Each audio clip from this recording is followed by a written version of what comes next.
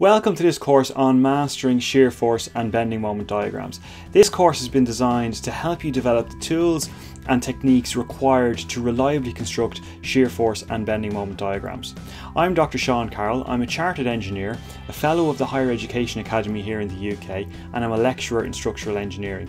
Now, one of the biggest difficulties I see when working with students on a daily basis is their difficulty in accurately and reliably constructing bending moment and shear force diagrams.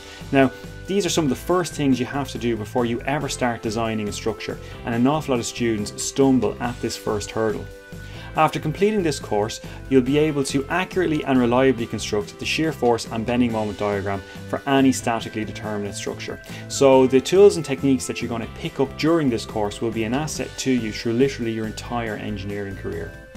We'll start by establishing a basic understanding of how the shear force and bending moment in a structure relate to the state of stress in the structure.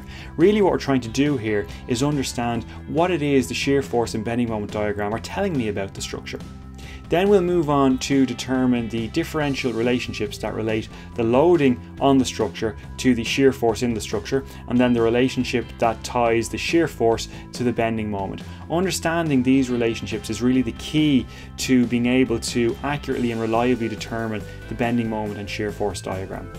After that, we'll focus on application and we'll use problem-based learning to work our way through some worked examples. Here you're really going to be cementing everything that you've learned up until this point.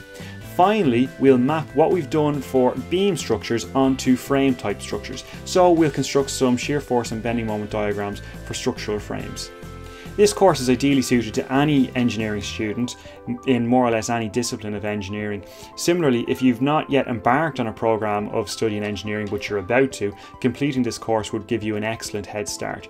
But most of all, if you've found yourself stumped when it comes to analysing simple structures and determining shear forces and bending moments, or if your structural analysis knowledge is not where you'd like it to be, or not where you know it should be, well then you should definitely give some consideration to investing some time in completing this course.